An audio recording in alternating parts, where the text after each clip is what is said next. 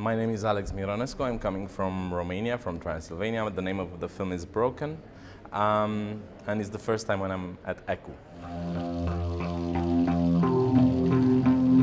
I would say that by far it's not quite of a comedy. It's a one-shot black and white film, shot on 60mm black and white. It's actually my graduation film for the first 3 years of the film school that I've been going to. Ai avut musafiri? Cum ai intrat? Cu cheia. Ți-am dat eu cheile? Mi-ai zis să-mi fac.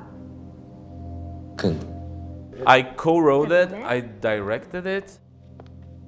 Dar de ce întrebi? I would say that it's a film about a brutal argument between two people, that they are in a situation that most of us we get in.